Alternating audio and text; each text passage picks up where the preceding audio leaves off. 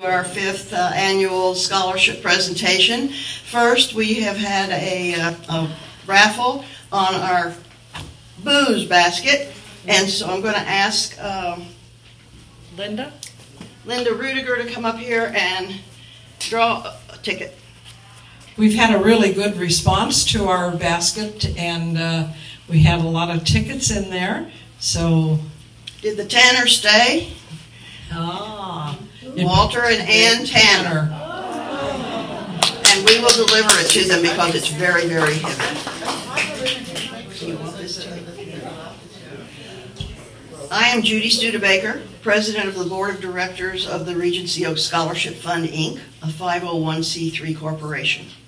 The first 3 years, we had a wonderful presentation, ceremony, and reception in here. Unfortunately, last year, because of COVID-19, that was not possible. We were severely limited to a very few people in the room at one time, so the presentations to the recipients were taped and shown on Channel 732 for the residents. This year, we are still somewhat limited on outside guests, so family and friends of the recipients are not able to be present. The ceremony will be taped and shown on YouTube. The page will be provided to each recipient along with a still picture. The link will be available from Tiffany Rivers Monday or Tuesday. Thank you to all the residents for the generous support we have received this year. We are also grateful to HealthPeak, our owner, and LCS, our manager, for their support. HealthPeak and LCS have given us $5,000 this year. I want to recognize the board members. If you're here, if you could please stand up, although Bobby Belcher will probably just want to wave her arm. Bobby Belcher, Robert Colachico, Johanna Gussick, Don Infante. This is hard standing up here. Matt McKenzie, Linda Rudiger, Nelson Toll, Lou Weisslogel, who I don't think is here, and Mike White. A big thank you to Lorraine Matthews for the music, Johanna Gussick and Ginger Horton for arranging today's presentation and preparing the decorations and programs. And thank you to Bobby Belcher for the beautiful certificates. Bobby will be filming the presentations, and Nelson Toll and Terry Werner will be taking the still photos which each recipient can take home. This is our 5th year presenting scholarships based on merit and need to our Regency Oaks associates. We received 13 applications this year and are awarding 13 scholarships, ranging from $1,000 to $5,000 for a total of $56,100. In 2017 and 2018, we were able to present a $1,000 check to each recipient. In 2019, we were able to grant a total of $39,000, ranging from $1,000 to $4,000. In 2020, we were able to grant 21 scholarships, ranging from $1,000 to $5,000 for a total of $62,400. However, you can tell we had many graduates last year, and many of our new servers are juniors in high school. So we are hoping for a really bumper crop next year and for more scholarships awarded. Each recipient of a scholarship must be a current associate of Regency Oaks. Scholarships are considered on a case-by-case basis and are not all the same amount. The criteria considered by the Regency Oaks Scholarship Fund Evaluation Committee included, but were not limited to, the evaluation of immediate past transcripts of grades, supervisor evaluation, assessment of essay and community involvement, family history, and career goals, estimated cost of tuition, books, fees, and in other costs associated with the next school year and length of employment at Regency Oaks. Decisions on the award amounts were made by the evaluation committee and approved by the board. Awardees are expected to maintain contact with their assigned scholarship board member mentor, maintain at least a 2.5 GPA, and work toward obtaining the appropriate degree and/or certification.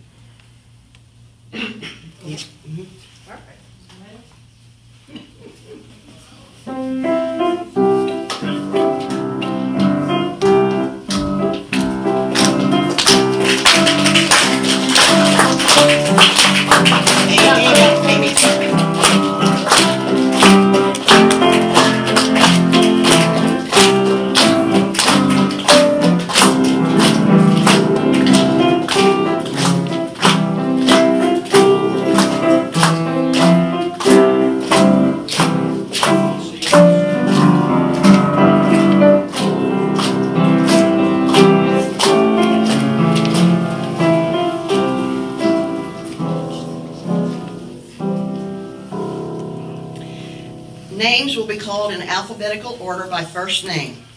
Johanna Gussick will tell a little bit about each recipient, and I will present the certificate and check to each one. Amy Iorio. This is Amy Iorio's third scholarship from the Scholarship Fund. She is working as a certified nursing assistant in Innovative Home Services and a full-time student at the University of South Florida. This summer, she will finish an internship in information technology. In fall, she will start her graduate degree in project management, after which Amy plans to get a software quality assurance certification.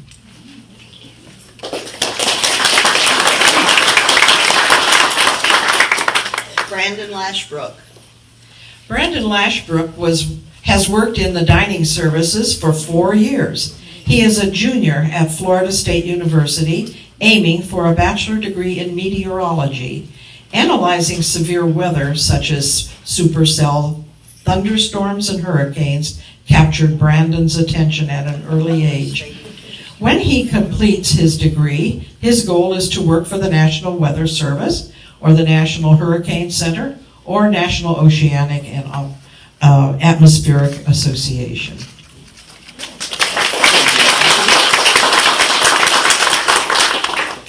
Clarissa Benzardi. Clarissa is a 6-year employee in dining services. She received her 5th scholarship from Regency Oaks Fund. She graduated debt-free from the University of South Florida in December. Her bachelor's degree is in health science and nutrition. And now she is enrolled in NOVA, Southeastern University Doctorate Program of Occupational Therapy. She has been paying all of her expenses by working many jobs, doing classwork, and still finding time for a soccer and softball league.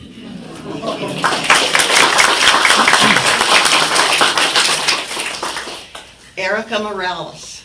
Erica has been with Regency Oaks for 19 years. She started as a server in the South, moved to the laundry. Oh, she's not here? Okay.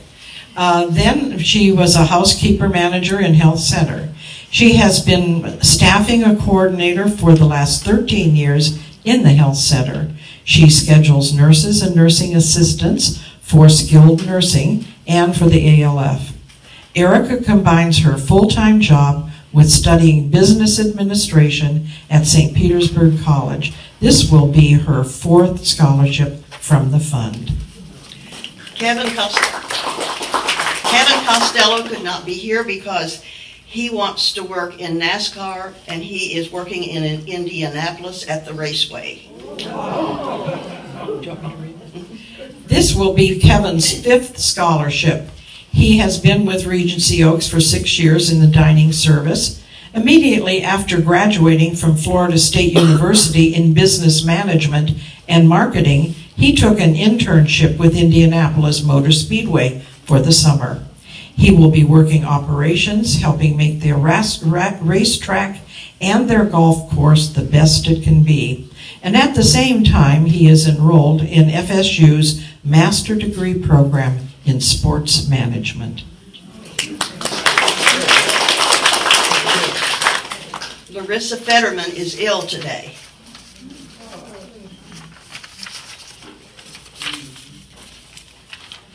Larissa worked as a tavern server before going to the health center as a CNA. She is a senior at the University of South Florida in St. Petersburg in biomedical sciences. Along with all the difficulties of the COVID period time, Larissa had to step in and help out at her father's business. She created a fundraising program in addition to all of this, where she distributed 50 meals and a care package to St. Petersburg homeless at Christmas time.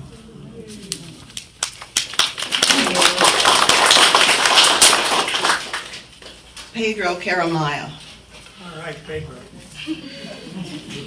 Pedro has worked for Regency Oaks for 3 years in the tavern. He is now also going to the National Aviation Academy in Clearwater. It is a 21-month program costing $57,000. So this scholarship will be very helpful to him. He will be learning engine electrical systems, aircraft coverings, power plants, landing gear, and all the programs toward the aviation maintenance. When completed, Pedro hopes that he will work for a major airline or with the SpaceX program. And I'm sorry, I skipped Hunter Forster.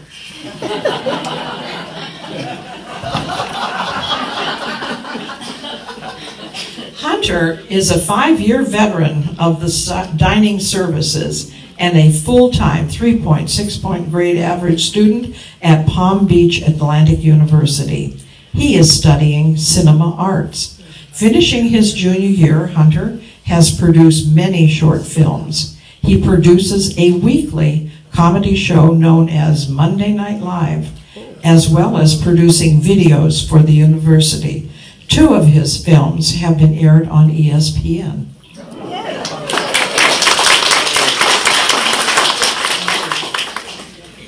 Penelope Navarro is in Orlando. She has a sister graduating there today. Penelope works scheduling in the maintenance department and some evenings in the tavern. While attending the University of South Florida for her 4th year, working toward a degree in special education, she is finishing her first internship teaching 2nd graders. Next, she will be interning 2 days a week with exceptional students and once a week with English learning students.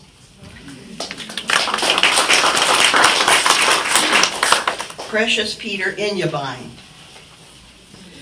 Precious's mom was a nurse in Africa and took her with her when she went to see patients. That was when Precious became interested in medicine. She was injured when she was 5 years old. That resulted in 3 surgeries to her leg. The last one was in the United States. She was so impressed with the help the orthopedic doctors gave her that she knew she wanted to be a doctor so she could help others. She will start her first year at Florida State University in biochemistry.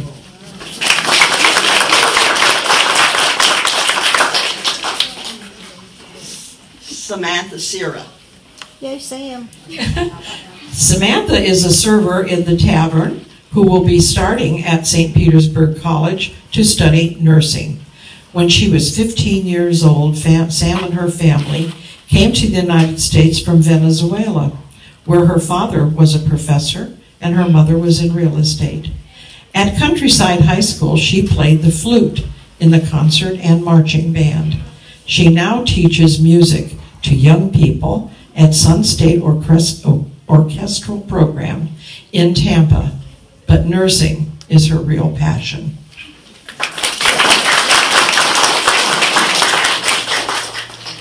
Viridiana Lopez Lugo. Vidi is in dining services, and she's a 3rd-year student at the University of Florida, where she also has a job as orientation coordinator, helping first-year students and first-generation students. She is secretary of the Hispanic Student Association and was inducted into Alpha Zeta, an honorary professional society for students.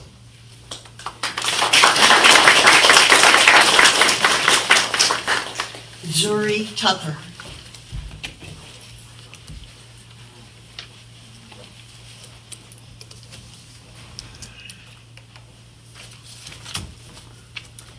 Zuri plans to be an audiologist due to her own hearing and ear problems.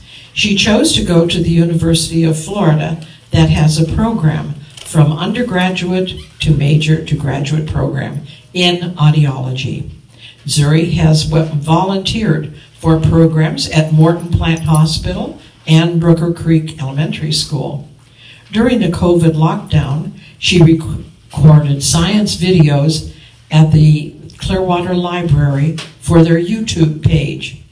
Because of her volunteer work, she received a certificate of special congressional recognition for service to the community.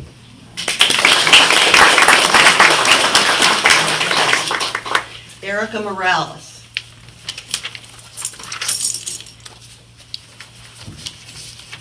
Okey-dokey.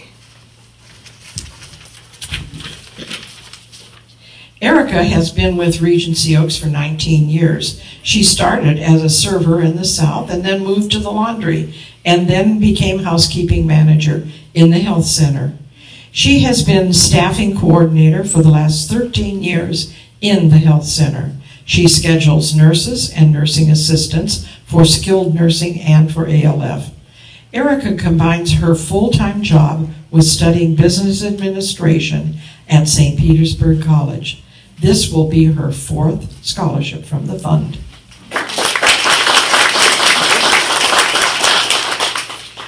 Now let's have a rousing round of applause for all of these people, special people.